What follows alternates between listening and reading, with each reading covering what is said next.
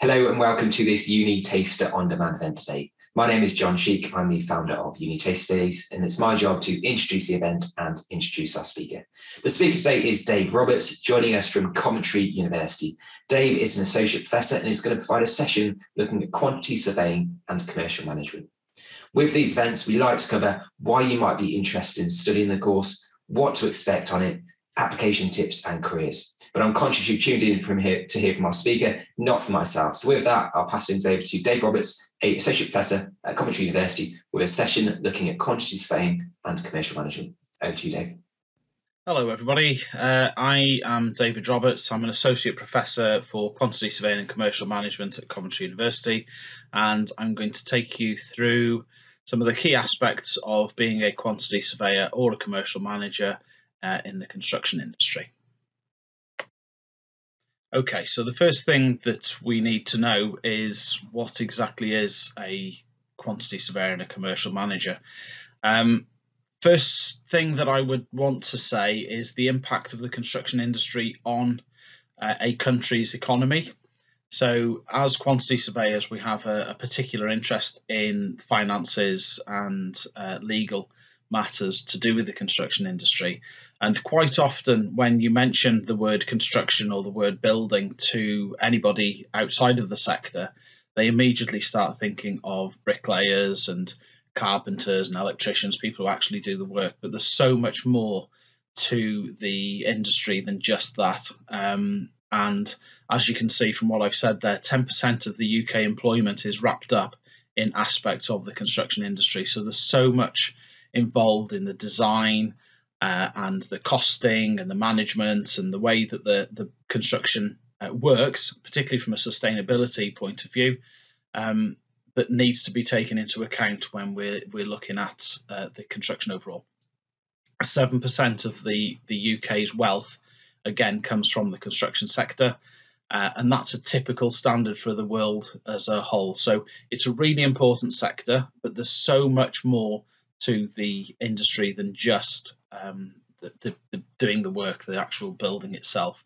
I've listed out on the side of the slide there some of the aspects of what a quantity surveyor does. Financial management, looking after the finances from a client's perspective or from a contractor's perspective. We do lots of advice around finances. Legal expert, we're classed as the legal experts within the industry, and most of that is wrapped up in contracts and the way contracts work, which doesn't sound terribly exciting, but it is when you start doing it. Part of what we have to do is measuring efficiencies and coming up with better ways and cheaper ways of doing things. Not always cheaper, but measuring the efficiency involved in that. Sustainability management, one of the big aspects of what we do in the industry is making sure that whatever is produced is not harming the environment or society while maintaining an economic interest. So a lot of the advice that comes from the quantity surveyor has to take all of those aspects into account. And we're one of the professions that need to know pretty much everything about the industry. We have a look at the industry from its early inception right the way through until it's been completed, and even beyond that we still get involved in aspects of managing the build when the building is being used later on as well. We will look at things like risk management and assessing risk as a project basis, not necessarily health and safety risk, although that's a part of it. It's mainly as a project basis, and we manage the risk process there. And we also get involved in process management, so looking at the way things are done in the industry, and because of that we have to be very innovative. So we're looking at sustainable, innovative practices, new ways of doing things to enhance everything within the sector as a whole. Okay, so that was a little bit about the quantity surveyor and what the term quantity surveyor means. Now, there are two sides to a quantity surveying role. We class them as quantity surveyors and now, more recently, commercial managers. So the quantity surveyor, what is often termed in the industry as a PQS, is somebody that works for the client and advises the client on certain aspects of the process in getting their project. And then there is either a commercial manager or a CQS that represents the contractor's side and advises the contractor and works with the contractor to ensure that the various aspects of their role get completed effectively. So I've listed on the screen, as you can see there, I've listed out both sides. If we looked at the PQS first, which is the one that's on the left, client advisor, we advise the client and the design team through the early parts of the process. So whenever you want a project building, you have to start with the design and getting the image and the specification of the final project onto, I was going to say paper, but onto some sort of digital electronic format as it is nowadays. And that process needs to be controlled all the way through. The design process needs to be controlled from a financial point of view and a risk point of view, and that's where the quantity surveyor gets involved. So we will advise the client on any changes they want to make to the design. We will advise the designers on any changes that they want to make to the design as to what that cost implication is going to be, and managing it within the budget. The PQS will follow the project all the way through, even once it's started to be built, and they will get involved in advising the client on cash flow forecasting, how the money is being spent, potentially money as it's coming in, and dealing with all of the payments that need to be made to the contractor, and involving those and checking those payments are correct and fair. Any variations that happen during the design process or during the build process, that variations is a change. So if the designer has built it in a certain way, and then as the building is being built, either the client changes their mind or something forces a change, then there is a variation to that contract, and the quantity surveyor will manage that process of making sure that that is done correctly. On the contractor side, again, we're advising, and quite often nowadays the contractor gets involved in the design process. So again, the quantity surveyor will be there to design, to manage the design process from a financial point of view, and suggest better ways of doing things, more efficient ways of doing things. We get quite heavily involved in something called value engineering, which is managing the process to try and make everything a little bit more efficient. We would get involved in managing the supply chain, so any subcontractors or suppliers that are providing services to the main contractor, we would manage that process and make sure that it is done in the right way. We would produce valuations, so whereas the PQS is involved in sorting out the payments, the CQS or the commercial manager is involved in trying to claim those payments from the other side. And then there's also contract management, so any issues that arise from within the contract itself and the legal document, then the quantity surveyor would be involved in managing that whole process.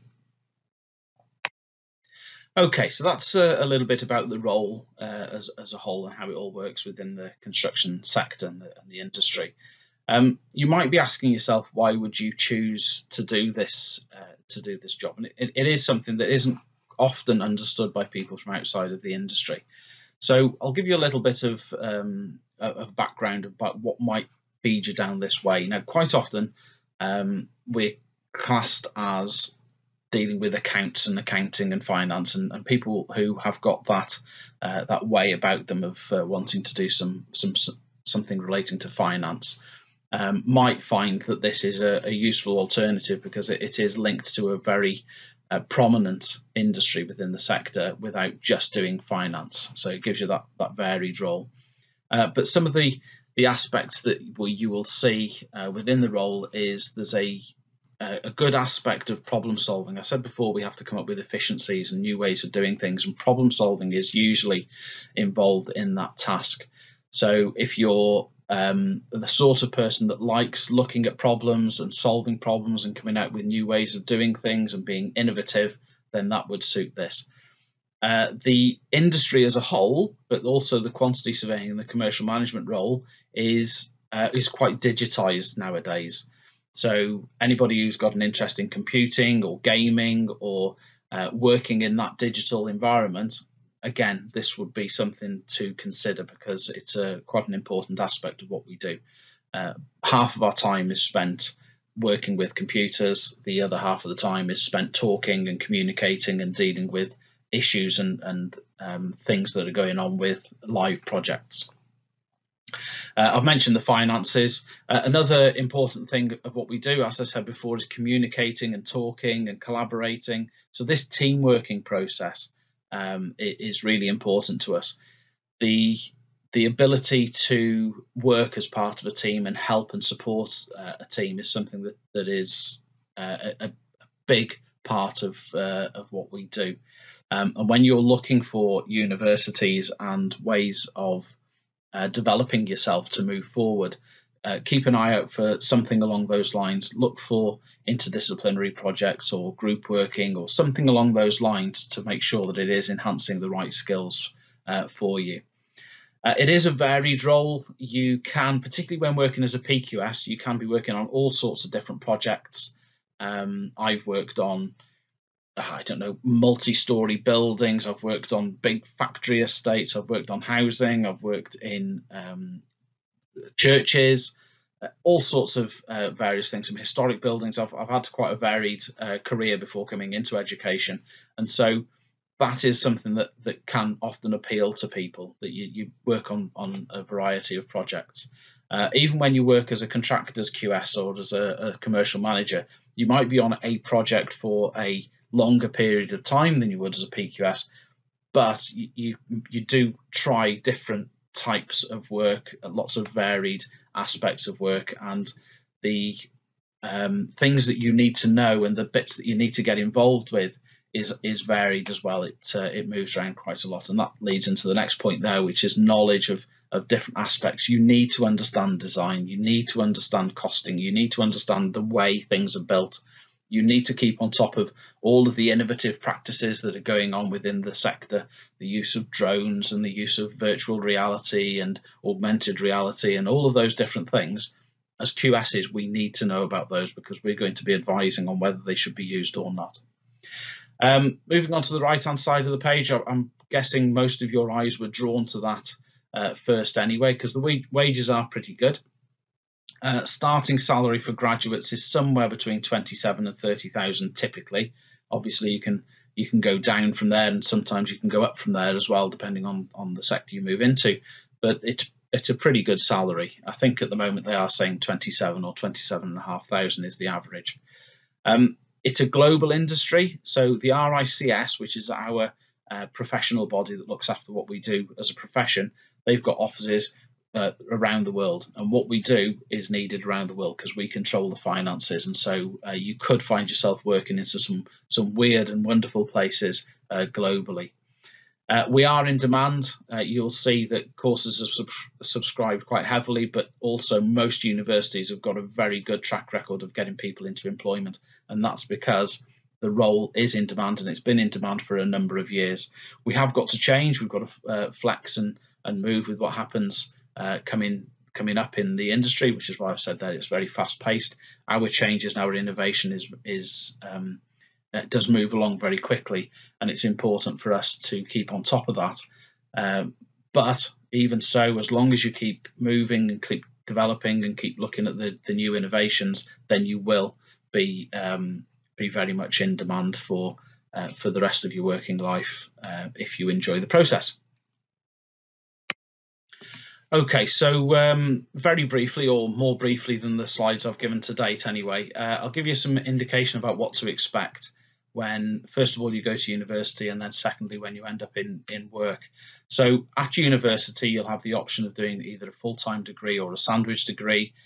Make sure that any university you apply to has got RICS accreditation. So the Royal Institute of Chartered Surveyors is our professional body, and having that accreditation is going to make your transition into work much smoother. You'll have a variety of modules. Usually the first year modules will give you an introduction into the industry and give you a broad understanding of how the industry works, because we're trying to make sure that any A-level students entering and any BTEC students that are entering to the course, plus from any other area, that at the end of the first year you're on an even playing field. And then in the second year, you'll start to focus more heavily on things like cost, cost management and law. And then in the third year, you'll usually go into the more complex subjects such as contract management and finance and valuation management, as well as probably doing a dissertation. So that's the structure of how you would expect life in university to be. When you get into industry, I've listed out some of the things that you will do there. Negotiations, communications, problem solving, being able to look at the bigger picture. There's lots of meetings, lots of computer work, lots of talking, and I have finished it off by saying lots of fun. I have yet to meet a quantity surveyor in industry who has said that they've regretted the stepping into industry, despite the fact that it is hard work. The industry, the process of being a quantity surveyor is something that is usually enjoyed by the people who end up doing that role. Okay, so I'm going to finish off with some application tips. If you want to make this progress into the quantity surveying world, then these are some of the things that you might want to consider. First of all, when you're doing a personal statement, make sure your personal statement has got a reason as to why you want to do quantity surveying or quantity surveying and commercial management. Don't just leave it at the reason you want to do something professional within the construction sector. Take that extra step and discuss quantity surveying or quantity surveying and commercial management. Provide some evidence that you've done some research into the subject. Talk about the subject as a whole within your personal statement. That will help you as well. Again, I've mentioned before, RICS accredited. It's important that you have that. As well, when you are provided with an offer, consider those offers and accept the offers early. Don't sit and wait, because it doesn't help with the system and the process that you're going through. So if you know what it is you want to do, then accept the offers early. If you are unsure what it is you want to do, then take up any opportunity you can to do some work experience. If you can't do work experience, then try and do some shadowing. You won't necessarily get paid for it, but if you're having summer holidays, half terms, not so much the Christmas holidays, but Easter holidays, if you can contact some of the organisations within the sector to say, can I come and shadow you and see what it is you do for a week? Most people in the industry would snatch your hand off for doing that. They really enjoy showing what they are all about, and it will give you a good insight into what the industry is as well. Some other things: attend open days. Start attending open days as soon as you start thinking about what career you want to do. So even at the last year of your GCSEs, it's not a bad thing to start going to open days to get around as many universities as you can. Look at league tables, although they are ones that you should sort of take a pinch of salt with, because the two main league tables that we look at, they don't always talk about the same type of attributes that you would get from a course. Some are very research based, some are very student engagement focused. So think about what you want to know and what you want to get out of your course, and then look at that league table and follow that league table. Consider the city, consider the town, consider the surrounding area for where you're going to go, because for most of the time that you're not in lectures, you're going to be taking part in that surrounding area, as well as going to the library, of course, which is extremely important. But take into account the place you're going to live and how that's going to impact on you. Think about the employability support, because not everybody does the employability aspect, the getting you into work when you finish your degree, as well as some of the others. So that's an important thing to look at. If you get the opportunity, take part in sample lectures, because it'll give you a bit of an indication about what sort of things you will study and how you will study when you get to the university itself. Again, if you have the opportunity at open days, speak to the staff, and before you go in, have questions ready. Think about what it is that you want to ask. What do you want to find out?